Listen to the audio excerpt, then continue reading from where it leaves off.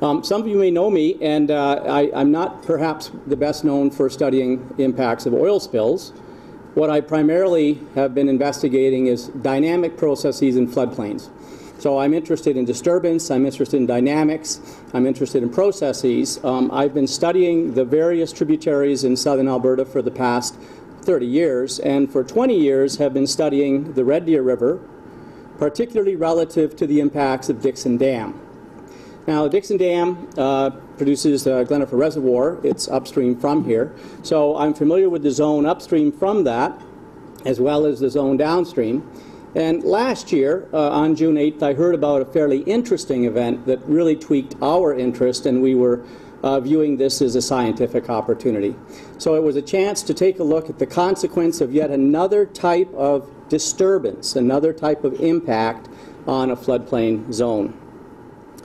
So if we think about things, and I suspect that many of you had followed the media have some colorful descriptions of these. This is a very technical phrase. One person's interpretation that in fact it has basically killed the ecology of the Red Deer River. And in fact, following from this, there was some misinformation relative to location, but there were various interpretations.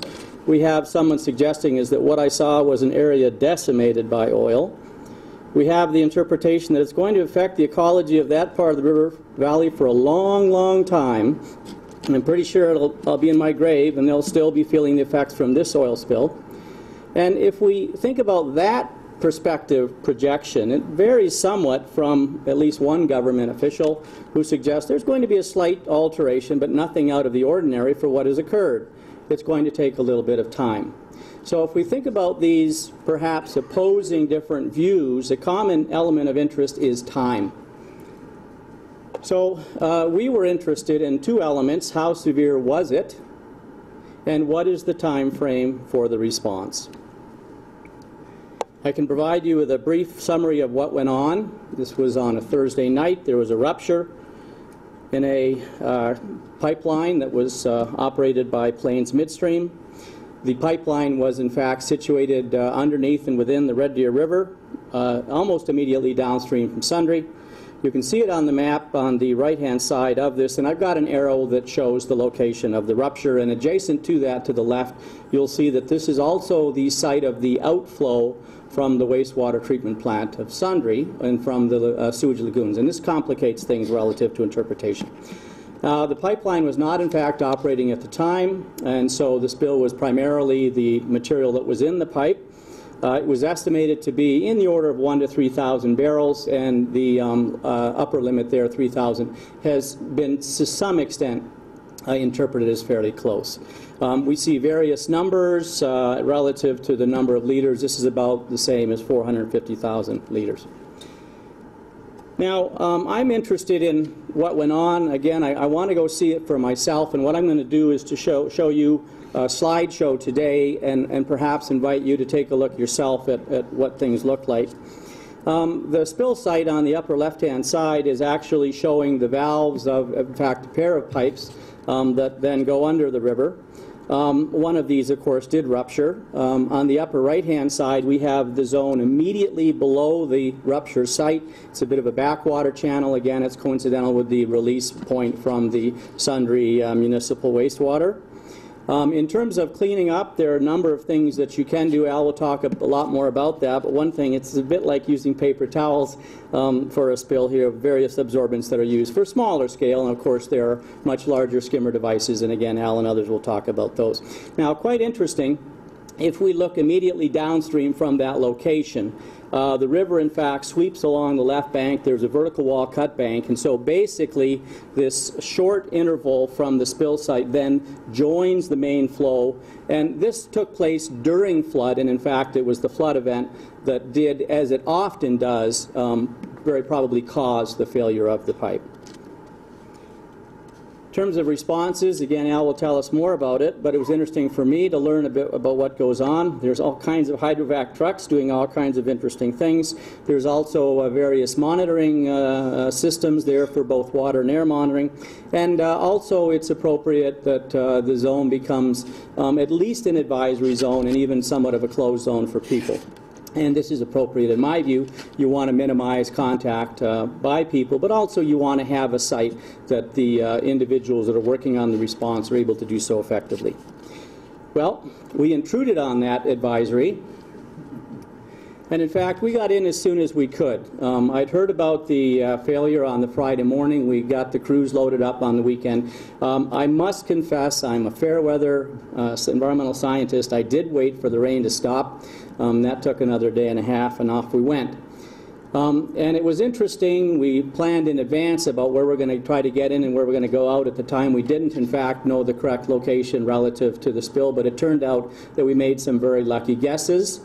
We took our whitewater raft. I brought a number of students along, and I got to row the river in flood.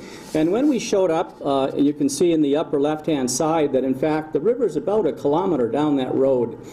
So the Red Deer was in flood. We weren't, of course, able to drive down that, so we inflated the raft and floated down the road. You can actually see in the lower left-hand photograph the road about 10 days later or so. Here's our crew in the front. They actually look like they're smiling, and really what that is anxiety. They're not at all sure what to expect, but the fact that we put in a kilometer away from the river leads us all to wonder what's next. Well, when we were out on the river, and it wasn't this particular day the water has dropped, but we were actually to some extent encouraged in that we saw right off the bat some of the airboats that were with the Western Canadian Spill Services. And also it was, while we were out there in the river in flood, there's lots of debris and woody debris going down all kinds of channels. It's a complex river, but there's lots of helicopters. So we figured if we really got in trouble, we'd pull the shore and start waving. And so we weren't too worried about there were other people out there with us.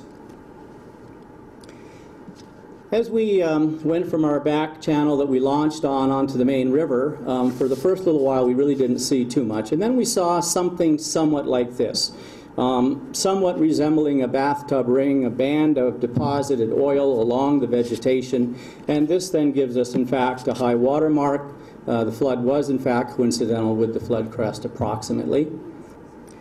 And what we then did is we floated down a 15-kilometer stretch to the next bridge down, the bridge that we refer to as the Bowden Bridge. And this allowed us to, in fact, observe about 60 kilometers of shoreline because it was braided channel, multiple trips, and we got to look at 2 shorelines along the way. We stopped at locations with substantial oil deposition. These were not randomly selected, but in fact were selected based on relatively prominent impact from the oil spill. So this was the first of our study sites. We call this Oil Island. It's an island with oil on it. Yeah, a creative name, I suppose. And here I've got a picture of Evan standing beside the sandbar willow and balsam poplar.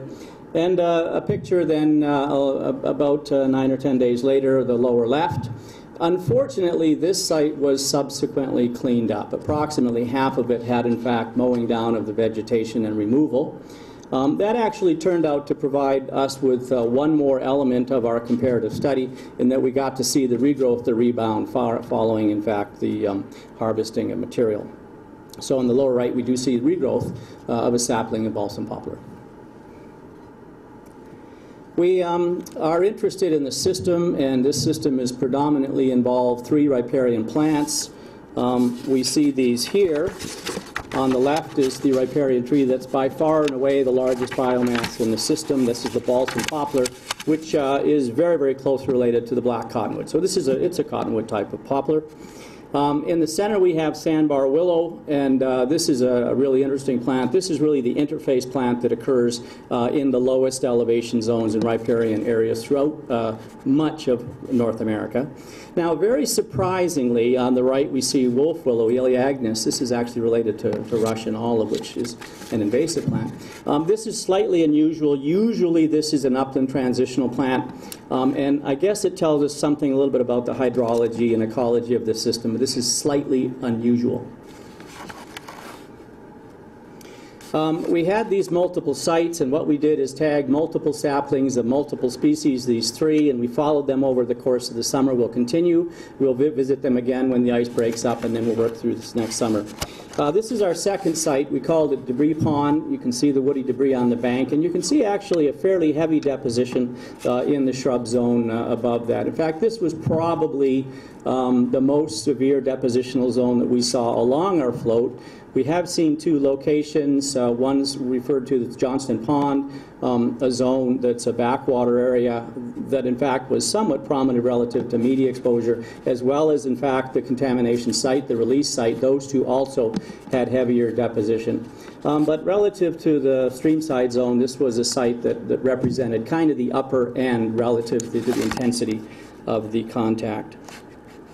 Now, what was interesting here is we think about floods and rivers. The rivers are dynamic during the flood, but the rivers are also dynamic after a flood. The flood basically breaks up the stability of the bed and banks, and so thereafter it still is moving for weeks or months and perhaps even for years. So what happened at this site is, in fact, the river channel migrated into the band where the heavy deposition previously was. So we can see our study saplings at that site. Originally in the upper left, it looked like a pretty promising site for us. You can see that kind of olive-colored fuzzy vegetation. That's the wolf willow. Again, this is unusual for those of you who study riparian zones. The next picture below it shows it 9 days later. Upper right then shows it after the river has switched into it. And we look a little closer at the latter part of summer, August 30th, in the lower right. And what you can see is, in fact, that lower zone that had previously had that deposition of the oil on those leaves. And basically the leaves have abscised or fallen off. And so, in fact, the complete removal of the material. So initially what happens is you have evaporation. A large component of the crude oil is, in fact, highly volatile. A lot of it's gasoline and diesel fuel, jet fuel, the list goes on. And so a major part of it evaporates. After that, you end up with a substance that's somewhat like asphalt. That is oxidized, so it's the occurrence of heat, sun, UV, and oxygen that leads to that breakdown. Unlike the aquatic system, this is not primarily biological remediation, but instead it's mostly physical chemistry that takes place. This is actually, I think, our most useful and diagnostic site. We call this Brown Bank. And a reminder that there's no cleanup here, and so what you're seeing in this sequence, this mosaic of three photographs, from the top left to the top right to the bottom. And in the top and the bottom, I actually have 1, 2, 3s. You might be able to see these are individual rocks, just to allow you to see that, in fact, it's the same locations. And so if we describe what's going on during the first site, this is about 2.5 or 3 days after the spill, at the latter part of the spill, we have this oily material that does, in fact, transfer if you contact it. By 9 days later, it has largely or partially evaporated, so it's now a sticky sort of a substance. By a month later, it in fact is no longer transferred with contact. It's a bit of a dark chalky substance, and then that fades over the latter part of the summer. And so again, this is non-cleaning up, left-hand side. You can see it, and then a couple of months later, there's what it looks like. And so this is what the system, how the system responds without our intervention. Now, relative to the response of the floodplain vegetation, I'd mentioned that we've marked and trapped or observed the various saplings, and what we do find in this slide, moving on the X scale, the horizontal scale to the right, is a higher intensity of contact. One means that the individual saplings were completely covered with oil during the first visit. And what we found is, in fact, that there was very, very little or no mortality. And so there was, in fact, in the contact zone, dieback of those individual leaves, but these saplings, these three species, were consistently able to regrow. You can see those red dashed lines. They provide you with the regression average, indicating that the increased contact does depress the growth rate, but that's a temporary setback. We do find that these things are resprouting new shoots, and they're also clonally resprouting from the base. To some extent, this response is somewhat similar to what we've seen with a late frost or early frost and out-of-season frost, or also what you'll get with an insect outbreak. Now, we had various other questions. One is, what about the subsurface material? Did the oil infiltrate? And I would say only slightly at the locations where we excavated. And so the material relative to the viscosity primarily stayed on the surface. As it dried, producing this chalky asphalt-like material, was this toxic? Well, it was not toxic to plants, at least, and here we see a pretty heavy deposition of this black chalky material, and those are now new suckers of roots of balsam poplar that appear to be thriving. Did this impact seedling recruitment? My guess is probably not substantially. And so these are, in fact, this is a miniature poplar forest. Each of these little dicotyledons is a little tiny balsam poplar seedling. Well, it was interesting to think about what went on, and we have a number of instruments in our group, and we brought along a cluster of students, and we all had our various ideas about what might work and what might not. And a couple of the more promising ideas I'll show you about. These were two of the students, Sam and Evan, and these involved aspects of imaging. In that lower right-hand picture, you might remember this image from the debris pool site. And again, we have this business of different species and apparently different levels of deposition. So if we think about this wolf willow, the Coeliagnus, why does it trap so much oil? I have a scanning electron microscope, and if we look more closely at these surfaces, in fact, it becomes clear. In the upper left-hand picture, and also the lower left-hand picture, we have the top and bottom surfaces of control, non-oiled plants of the wolf willow. And what these things that we're seeing are, with these sort of circular things, they're very similar to those little umbrellas that you have in a drink if you're in a resort in Mexico. These are called, in fact, trichomes, and so they're a modified hair structure that peltate. And they do, in fact, shade the surfaces, reducing heating. And they also, in fact, trap material, allowing for boundary layer. So it turns out that these little tiny miniature umbrellas on the surface of this plant were really good at trapping the oil. And then after the oil adheres to these, the sand and other suspended materials binds to that, creating a whole mixture of things on these surfaces. Here's what balsam poplar leaves look like, top and bottom again, the left, upper and lower, and then oiled on the right, and you can see that deposition of that material. But let's look a little more closely. And again, using a scanning electron microscope, so on the top we have the control, on the bottom we have the oiled. And these things that look like mouths, these are stomata. Basically, plants do the opposite of us. So we're drinking water and exhaling carbon dioxide. Plants are taking up carbon dioxide and transpiring water.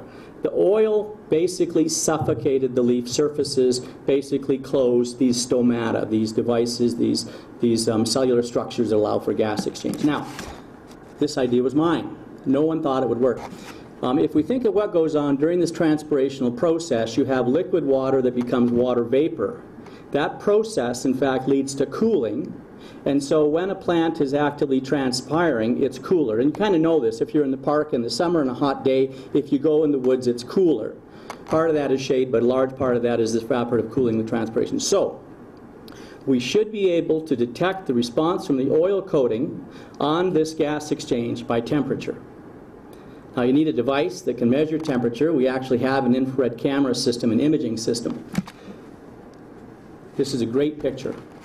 And it's a lucky picture because in the background, the lower left, we see the plant. This is a balsam poplar sapling that had a layer of, a band of oil coating. But the photograph is taken with the Red Deer River water in the background, which is cool, and show with our infrared camera, it comes off as blue for cool. There's the calibration on the right. And you can see that band with the red leaves. Because they've been coated by oil, they no longer can have transpiration, so in fact they're about 15 degrees warmer. They're basically slightly baked, and in fact the plant responds then by jettisoning them.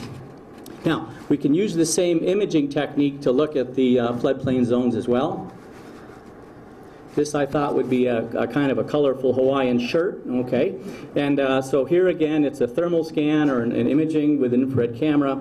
There you can see the cool balsam poplar sapling, and you see the cobble, the rock on the surface, and it's getting pretty warm in the hot summer sun. And so what this is in fact doing, evaporation, oxidation, this is accelerating those processes, speeding up the natural recovery from this. This is just a glimpse. We have lots more information. We also have a work in process. We've got to come back and continue on, but I still might make some provisional summaries.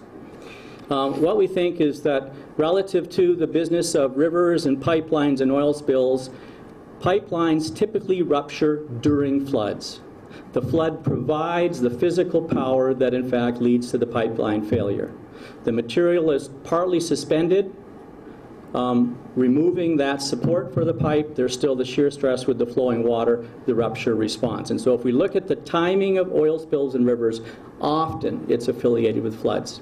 So, not surprisingly, you're going to have oil contacting the floodplain. And so this is a very important process to understand. The vegetation sort of act like a filter. All of these leaves with the water flowing through, they contact and they collect the material. Over the period of weeks, we have evaporation and then oxidation. The leaves are up in the air, so in fact there's more air exchange. It's like hanging your clothes up on the laundry line. They dry faster. And similarly, the oil, in fact, is evaporated much more quickly and oxidized much more quickly on the surfaces of these plants than it would be otherwise. Relative to the business of the science of the response of the vegetation, I talked about this oil coating reflecting the leaf anatomy. We can understand that. There's difference in terms of sensitivity. We've talked about the business of this suffocation whereby the oil layer occludes the stomata, eliminating gas exchange. And there is a temporary growth reduction. There is leaf abscission, but the plants are able to respawn.